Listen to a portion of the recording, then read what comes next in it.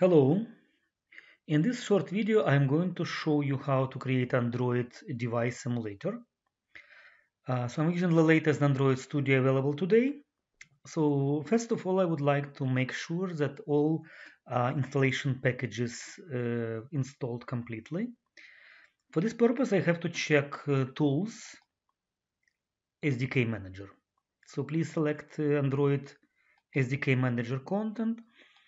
You see here I have SDK platform Android 9 installed, and you have a couple of partial platforms installed. But for Android emulator, you need to check SDK tools. So in the SDK tools, you have to check that Android emulator is selected here and installed. Android SDK platform tools installed, and Android SDK tools itself also installed.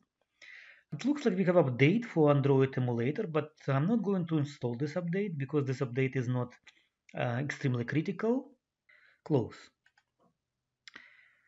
So to install Android emulator, I have to go back again to Tools, choose Android Virtual Device Manager, which is briefly AVD Manager on the top. Select. And this is a menu to create your virtual devices if you didn't have anything before. So virtual device allow you to test the application without having to own the physical device. So press on plus. So in this case, you have to choose the category TV, phone, Wear OS, tablet. Of course, we will stay in the phone. And for this purpose, you have to choose any of the name and configuration. For our particular course, we will try to stay with the Nexus 5X. So this is a phone that has a Play Store. This is the size, and this is resolution and density. So please next. So in this abbreviation, you see that you can choose any release name for the phone. For the Pi, it will be API 28, Oreo 27. I will go with Nougat 25. So if you have the link here, download, you have to press download previously.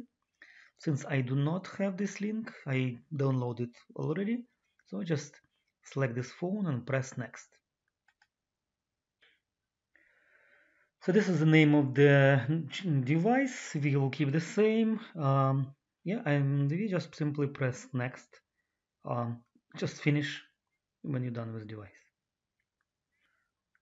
So device is ready right now, and you can launch device from here. You can edit device here or delete if you are not happy with this. Also, you can wipe data, do some kind of check details that provide you some kind of list of things. So let's run right now, pressing this button.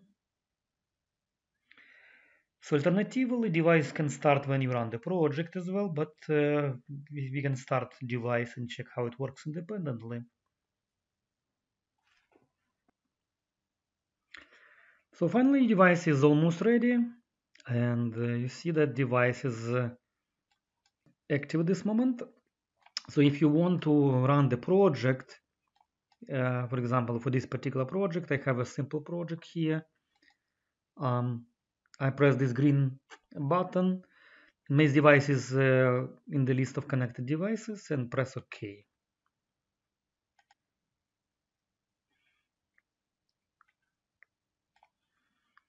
It takes some time and Gradle build running finished. So since device is ready, you just need to wait when your program will be ready to be executed.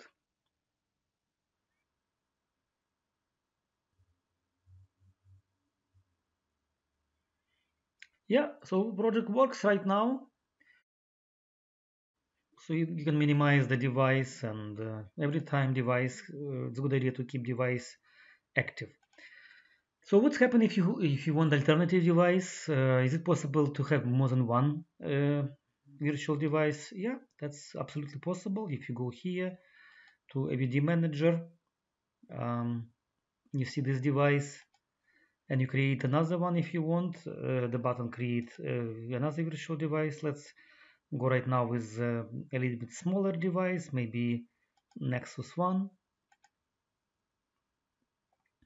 For Nexus 1 we have available Marshmallow and Lollipop, so and Oreo as well. Let's go with some device from the previous version, like Marshmallow. The version is 6.0, and right now you see the AVD names will be different from this AVD, and press finish.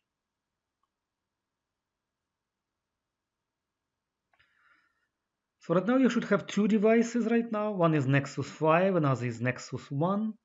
If you're not happy with any of those devices, you can always delete device. So let's close your virtual device window and try to run application again.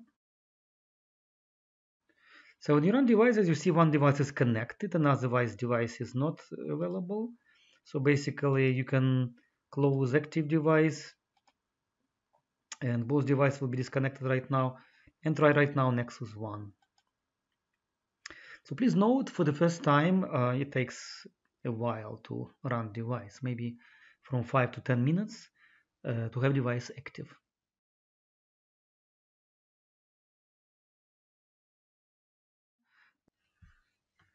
So when you're done with this, device will be active, and install your Android APK.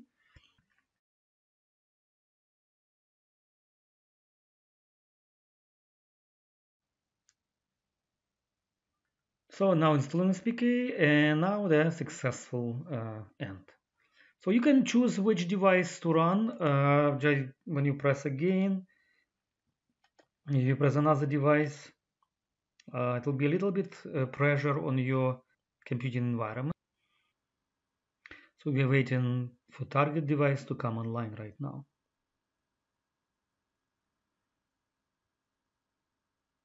So your device is almost ready. Let's see what happened.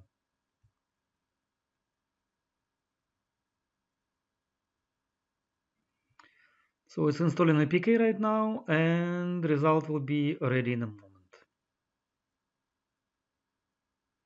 Alright, so we have the same application runnable in both devices, which was successful.